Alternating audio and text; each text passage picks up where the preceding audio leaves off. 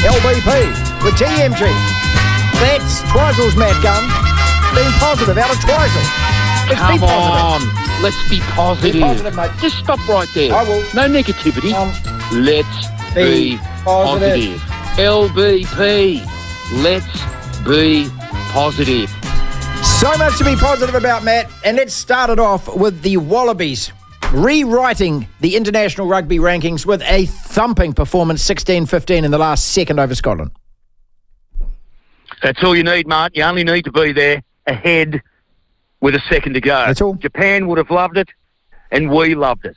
But I expect that this is going to be a pretty up and down sort of a tour, Martin. But we take the wins. I always say it.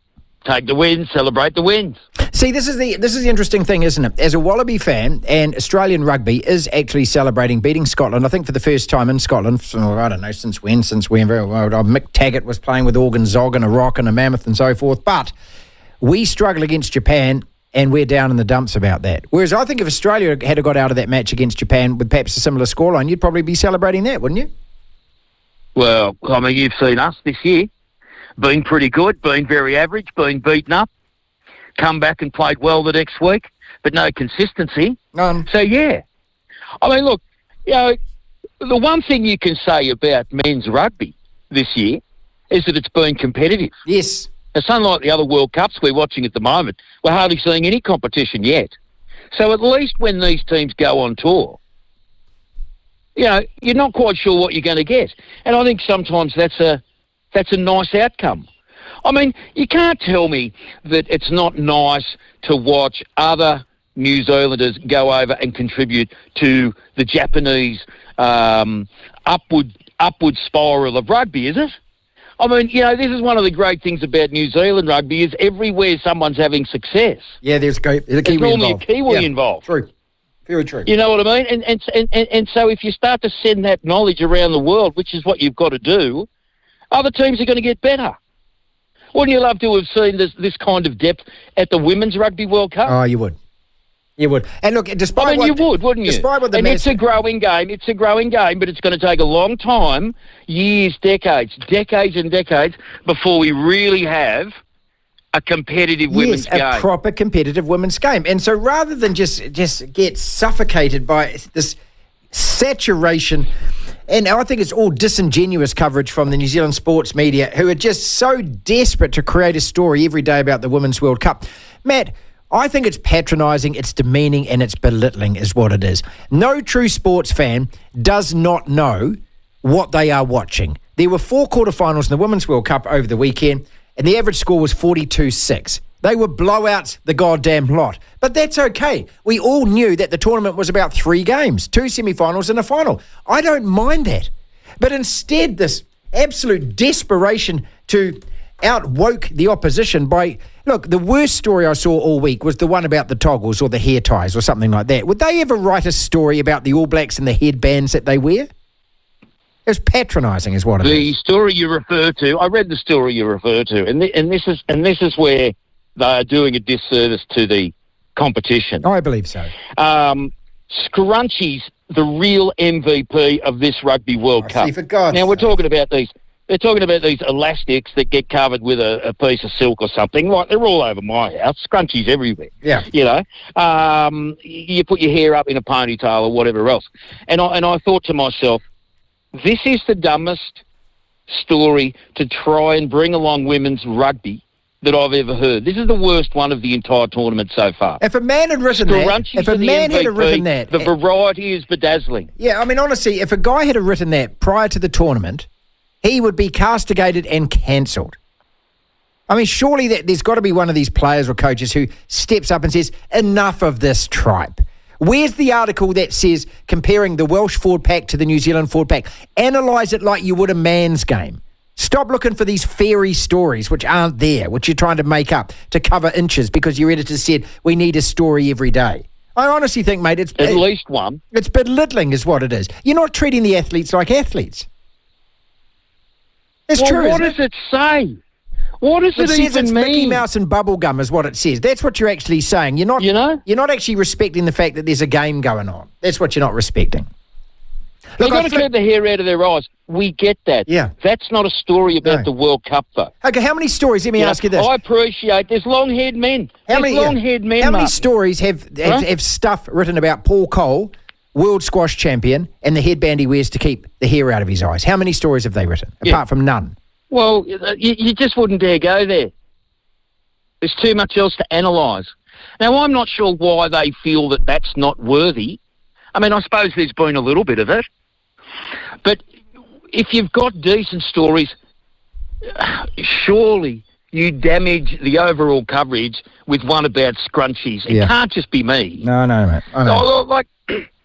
I said last week or the week before, just let it play out. Yeah, let it just be what it is. Let people start to enjoy the game. That's it. Let it build and grow. But don't try and make it something it's not.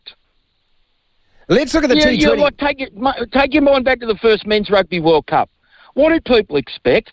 How was the tournament covered? It was an amateur tournament, Did we expect it would be the best tournament ever? No. Has it got better? Yes. Has it been run better? Yes. Are the teams more competitive? And that's the starting point, isn't it? Well, of course. Look, let's look at the T20 World Cup, because the Rugby League is, to me, the same as the women's. It starts this weekend with the quarterfinals. The T20 World Cup, though. Now, this is the equation that we're facing here in New Zealand. If we beat the Poms and knock them out, we knock them out, which means you go through. You see, now, I don't like that. I would rather that we bellied it, bottled it, gave them the win, and then it comes down to run rate with you. I know that's underarm, Matt. That's sandpaper, I know. It's not something we're used to in this country, but you'd understand our reasoning, surely. Let's be positive. Well, I think that's absolutely right. It's tournament play, isn't it? Yeah. So if you strategically need to play a certain way and not particularly play well, and you do lose, and it puts you in a better position due to rained-out matches, well, why wouldn't you consider it? I don't think it's underarm at all, and I'm not sure that there's a rule that says that you shouldn't consider that within context. That Australia-England game being rained out has created this situation. It's not normal, is it? There's actually, I'll go back to 1999. We've both been beaten once. I'll go back to 1999. Us by you, then by Ireland. I remember we get rained out. We beat Australia in Cardiff. The game that was really crucial, wasn't it? That was a crucial game to be played. Yeah, we beat Cardiff. We beat Australia in Cardiff in 1999, and I think it came down to it in the end. There was a go slow, I think, Steve Waugh's side against Scotland, something like that, where they deliberately went to affect the run rates and things to try and knock us out. Now, I think this is a valid way of looking at it, isn't it? I'm not saying we deliberately go and lose to England, but if we lose to England, I wouldn't be that fussed, because we're still in the semis regardless. All we've got to do is beat Ireland. Well, you've done what you need to do. Yeah. And that amazing first-up performance against Australia to spank them, that set you up. From there on in, you really had to make it, didn't you? Yeah. And so you're in a box position. Why wouldn't you? I mean, the question is do you think that if Australia make the semis, that's a better thing than England? Because you're thinking about your own outcome as a team. That's what we're doing. And I mean, no one's asking them to cheat. No. See, I'd just select some different players. If you decide to go out there and try and make your run rate look good, well, you could be bowled out for a low total, couldn't you? Yeah.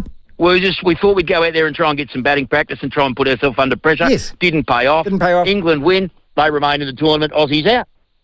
Oh, wouldn't be that hard to... How good would that be? Eh? How good would that be? I don't think it'd be that good. How good would that be? I don't think it'd be that good. I think we're in for a real show if we make the semis. How nasty would you get? Yeah, I mean, I think, being at home like that, you'd be furious. Yeah. I tell you what I also love. One of the things that's come up with this 2020 World Cup, T20 World Cup, whatever, is the idea that they wouldn't try and use an enclosed roof.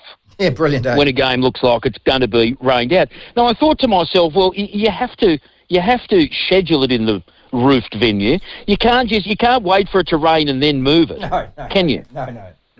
You know what I mean? I thought the coverage of it was everyone's criticising and it's a dumb move and they should have done this and that.